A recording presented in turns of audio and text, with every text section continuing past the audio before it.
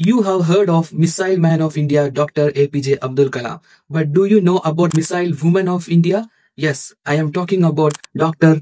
Tessy Thomas, the brilliant mind behind India's most powerful Agni-IV Agni-V missile. She made history as the first woman to lead a missile project in India under DRDO, breaking the barriers in one of the most challenging fields, defense science.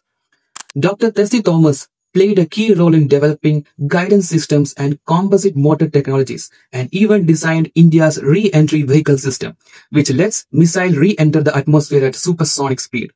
Her exceptional work earned her several awards: Lal Bahadur Shastri National Award, DRDO Scientist of the Year, Woman Pioneer of the Year. People fondly call her Agniputri, one born of fire, for her contribution to the Agni missile series.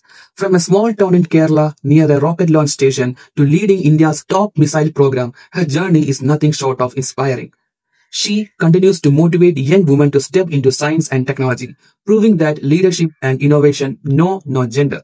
From Kerala's shores to the heart of DRDO, she aimed for the sky and made India proud. Meet Dr. Tessy Thomas, the unstoppable missile woman of India.